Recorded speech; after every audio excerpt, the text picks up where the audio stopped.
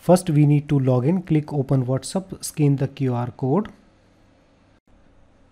After login, you can close or minimize this window. Make sure this button is ready and green. Now we need to enter the contact numbers. We can import from file, we can import manually. We can also import the groups and the WhatsApp contacts by clicking over here. All lists come over here. We can check, we can delete whom we want to send, we can clear it. Similar way we can import the groups. We can add the country code if it is not already added in the contact numbers. Now we will enter the contact manually. Here we have numbers in the Excel. Just copy and come to the software, paste over here. You can delete any number manually. Simply select and delete. You can use remove duplication option if you want to remove any duplicate. We have same number, so I will disable this option right now to import, otherwise I will get only one number. So I'll disable, and now I can see the numbers. I can add the country code over here right now. Now we can type the message. We can copy paste from another source. Now it is time to click on the send now button. Always select the blind mode and now click on the OK button.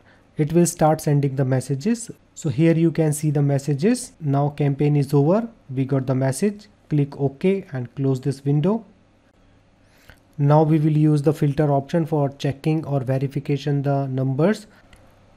Click on the file menu and click on the browse.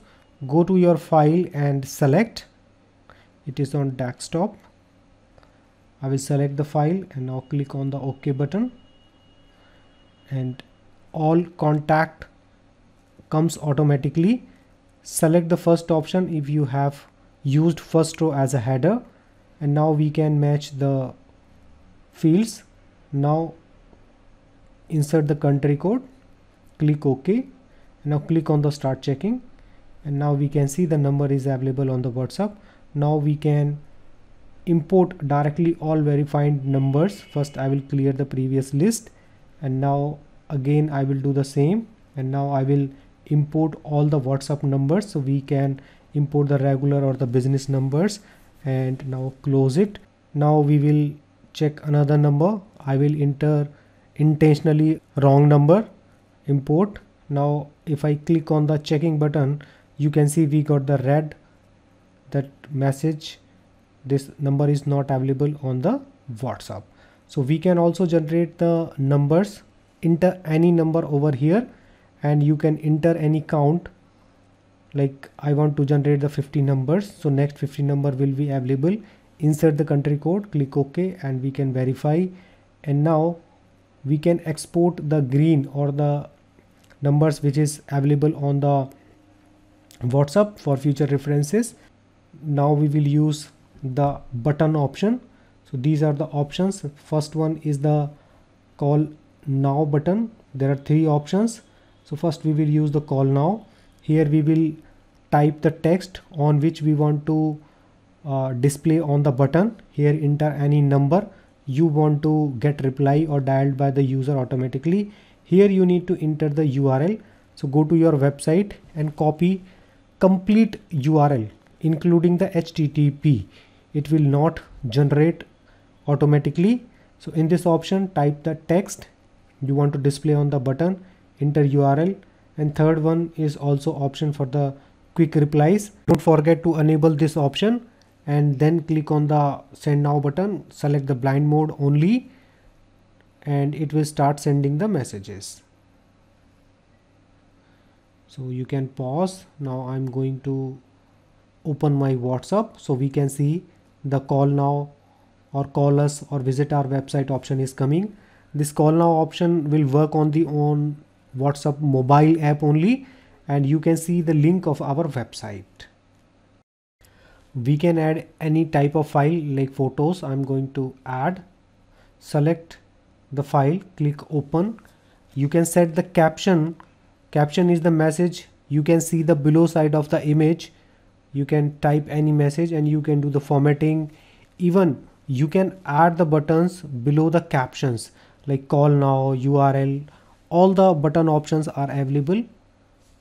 So here I'm going to enter a button, call now, enter the mobile number, and you need to enable this option and you need to remove this option. Click on the send now button, blind mode, OK. And now we can see the caption is coming below of the image, call now. So whenever the user click on this call now button from the mobile app of the WhatsApp, now we will use the group grabber function. Select any group from the left hand side, click on the get contacts from the selected groups. Now you can export for the future references. In text file you can import them into the Excel, or you can add those numbers into the sender list directly by clicking over here. Now we will learn how we can customize the messages. Import the data with the customized field. Here we have two fields in which we have name, address and the country code. So in the message field, first we will type the text you want to send, then we will incorporate by clicking on the insert variable number, and first we will incorporate the full name, then we will add our variable 1, then variable 2, and it will select all variables from the row. Don't forget to enable or disable the add function or add the country code. If we will not add any country code, it will ask, click on the send button, select the blind mode and click OK.